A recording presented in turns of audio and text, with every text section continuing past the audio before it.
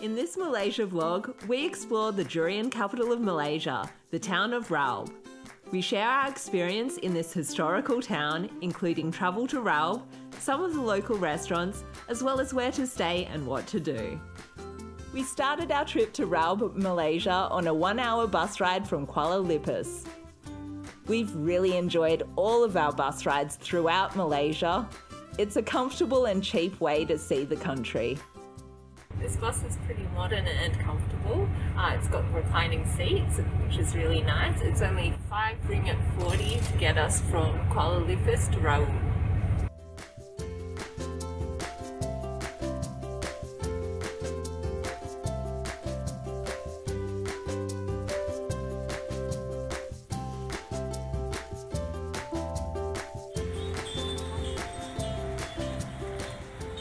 Oh, we've made it to our room.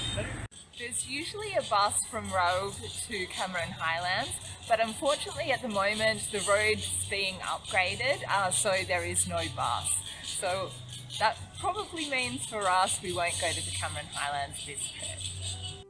Raub is a town in the Malaysian state of Pahang and is around a 2-hour drive from Kuala Lumpur.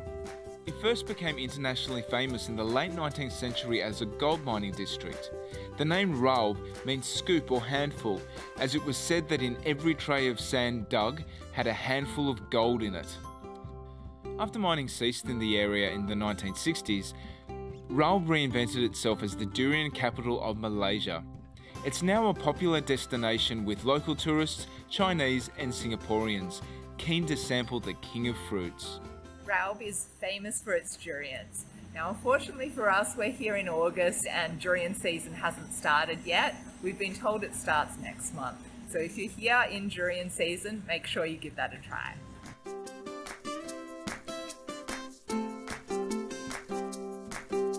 Kopitiams are a great place to come for cheap, fast food in Malaysia, and they usually serve really nice hearty dishes. We're at Raub Kopitiam, and we have got a couple of dishes that are very typical in Malaysia. So we've got a mee curry, which is 6 ringgit.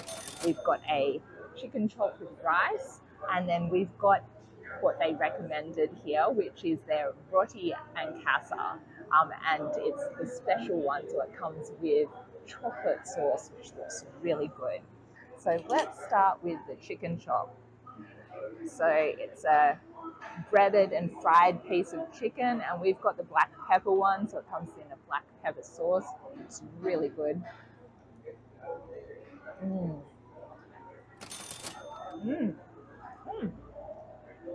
That black pepper sauce is really nice, really peppery, and it tastes like there's a bit of vinegar base to it as well.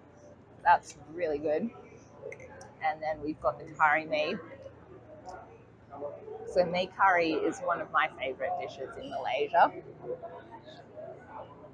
So it comes in a thick curry broth, and then it's got like the Hokkien style noodles, and then there's fish balls, there's an egg, there's some tofu in there. That is delicious. Okay, now for that roti and casa. So it's got a massive slice of butter in there, and then the chocolate as well, and the bread's really nice and light and fluffy. Oh yeah. Oh, that is a really nice sweet treat to round it all off. So the food here, it came out quickly, the service was really efficient, the food's delicious, and it's a great fast food treat in Malaysia.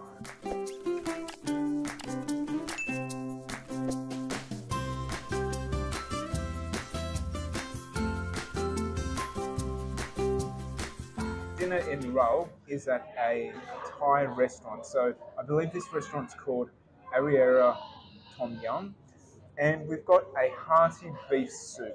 So I've been feeling a little bit under the weather in the last day or so, so a hearty beef soup is exactly what I need. So let's look at this. So there's plenty of veggies in here. I see tomato, I see cauliflower, there's onion, and of course there's the daging, the beef. I'll try some of the soup broth to begin with.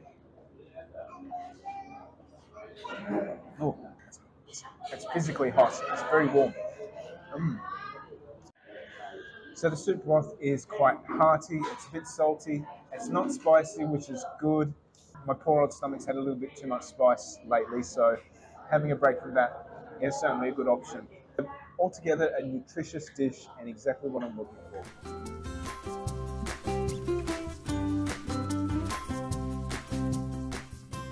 We're at Kopilop restaurant in Raub, and they serve a variety of Western food as well as Malaysian food.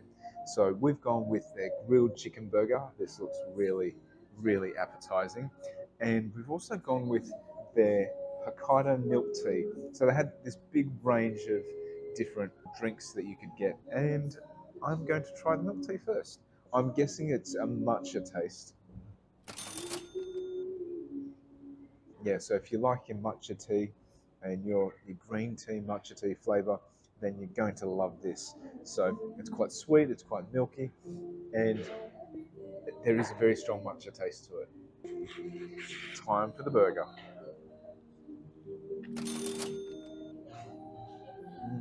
This is a really nice chicken burger. So the chicken is really juicy and tender, and it's grilled on the outside. And I think there's a bit of a marinade or something in there as well, which makes it taste really nice. So I think this is a really good choice.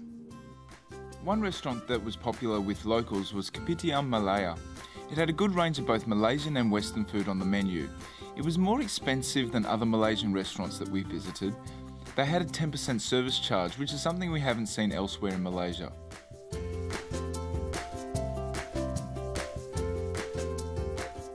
There's a lot of religious buildings of different religions right in close proximity in Raub, and we're just outside the Taoist Buddhist building now. So this was built in 1908, and unfortunately a couple of years ago there was a fire from an oil lamp and the inside got gutted. So we can see inside they're currently reconstructing.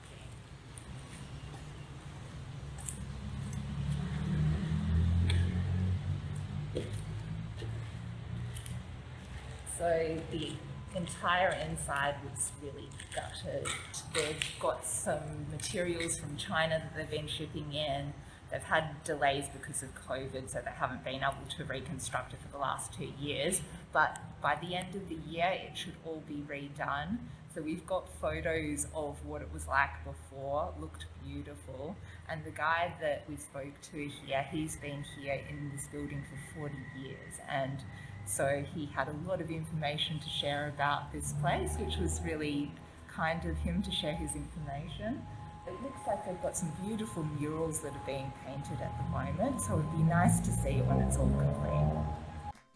Next door to the Taoist temple is a Hindu temple. It is typical in Malaysia to see temples of different faiths sitting side by side.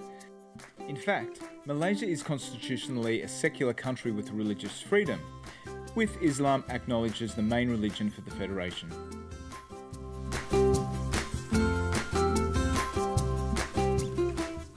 We've come across this really cool cafe in Raub. It's called Snowtime. It's a Korean dessert restaurant, so you can get amazing desserts like this. So we've got an Oreo snow. How good does this look? Wow. So you've got Oreo biscuit all around the outside, and all this snow on the inside. I think it's milk ice. I'm not 100% sure. I'm going to find out very shortly.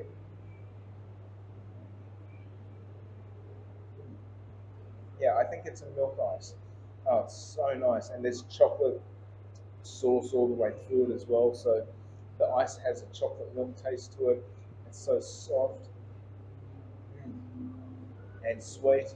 And to top it off, we have some vanilla ice cream as well. This is such an awesome, decadent little treat. And we were just talking to a lady who was just eating here, just another client, and she ended up paying for our dessert for us. And we didn't realise that until she'd gotten up to leave, and we went to make our order, and the order had already been made for us. So, Auntie, if you're out there, thank you so much. It was so sweet of you, and we're really going to enjoy this dessert. We stayed at the Hotel Raub since 1968 and we're really happy with our choice. It's a non-smoking hotel, the staff were really friendly, and our room was spacious and comfortable. We paid 92 ringgit per night for our room. We also liked that it was in a convenient location and walking distance to the main part of town as well as the bus station.